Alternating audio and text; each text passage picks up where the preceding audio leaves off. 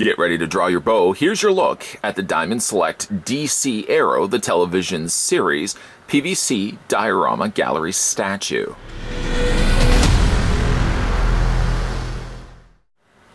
After a violent shipwreck, billionaire playboy Oliver Queen was missing and presumed dead for 5 years before being discovered alive on a remote island in the Pacific. When he returns home to Starling City, his devoted mother Moira, his beloved sister Thea, and best friend Tommy welcome him home, but they sense Oliver has been changed by the ordeal on the island. While Oliver hides the truth about the man he's become, he desperately wants to make amends for the actions he took as the boy he was. As Oliver reconnects with those closest to him, he secretly creates the persona of Aero, a vigilante to the rights, the wrongs of the family, fight the ills of society, and restore Starling City to its former glory. This PVC diorama of Aero is based on his appearance in the CW TV show and is cast in high-quality plastic and features a collectible quality paint application. It was sculpted by Rocco Tartamella.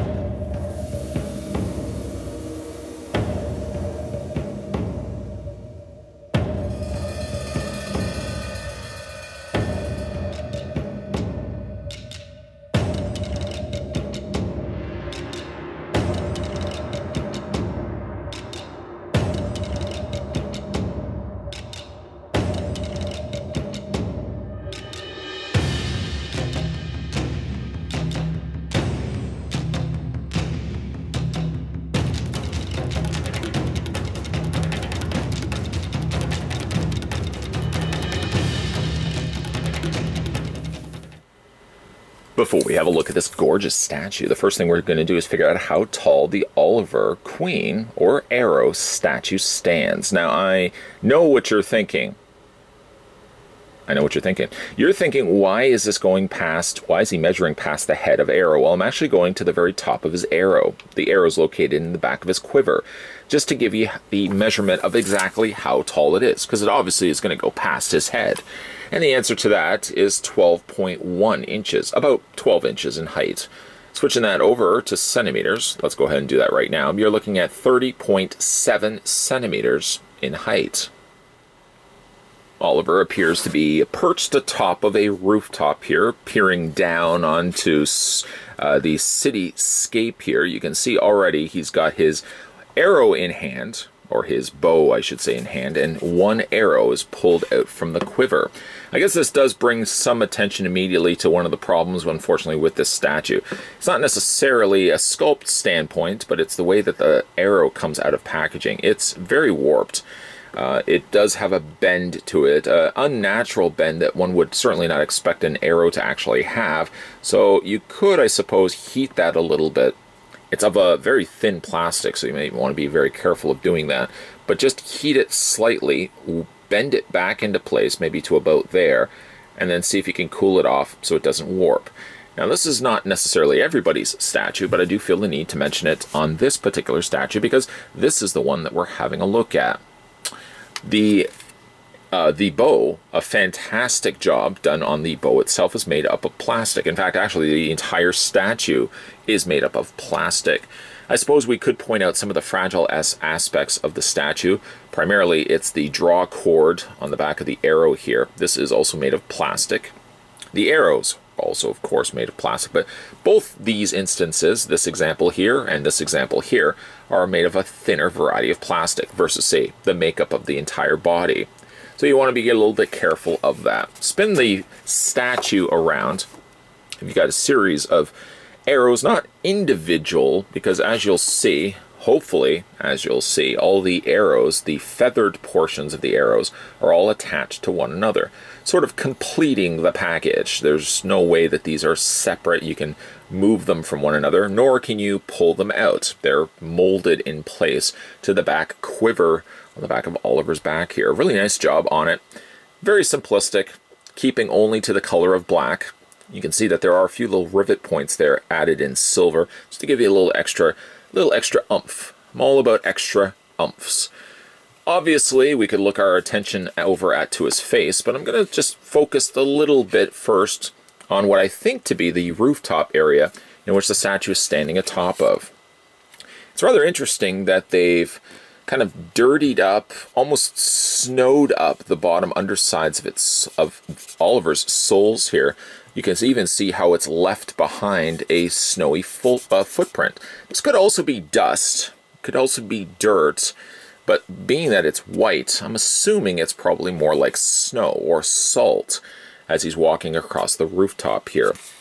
It's a really nice display base. It's above and beyond simply just giving him a perch, a little black base in which the figure can stand atop of. It's got some nice colorings here in the gold, kind of a little bit of a scuffed up additional bronze that's been added to the side. It's a nice looking base, and just to show you what it looks like on the underside, there's not really a whole lot to speak of. A lot of hollow cavity happening here, but you're really not ever going to display the statue anyways like this. I can't think of anybody that would really want to display their statues like this. I guess if you did, you'd be very much greeted to this daily by a very open bottom to the actual statue display base. The statue does look quite good. I like the perch, the stance in which they've got Arrow. One knee, of course, bent on top, standing atop the highest area of the display base. Again, you've got a little bit of that.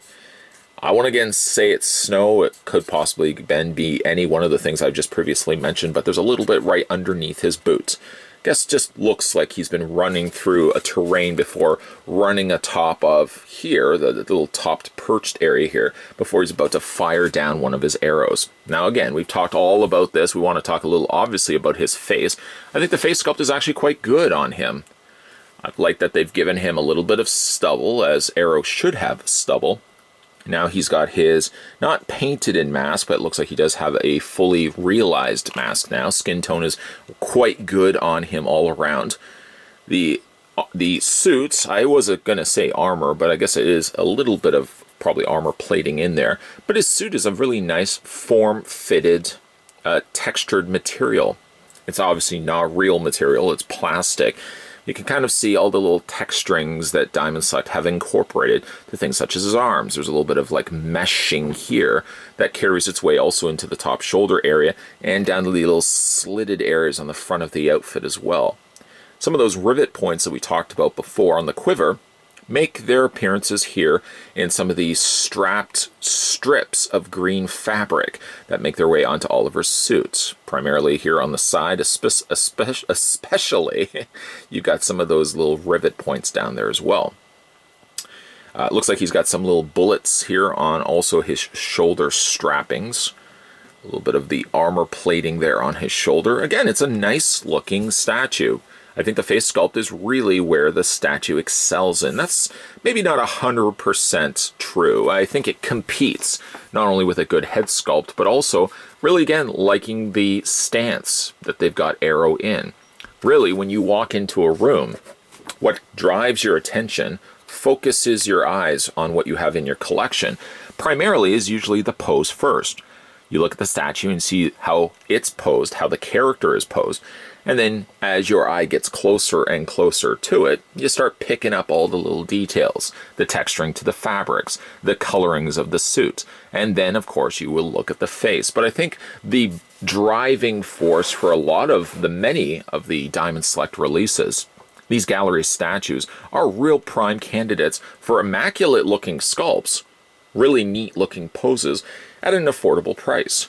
Now, Diamond Select also releases many of their statues in high resin as well, but by keeping these, as I've said frequently already, when you keep these statues to plastic, PVC plastic, you can keep the cost relatively low.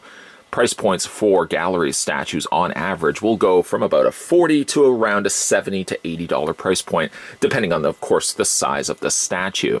I mean, it's a far cry from the prices that you would expect to pay for, say, for example, like the resin pieces, which will be double or sometimes even triple that. All around, again, very nice looking statue.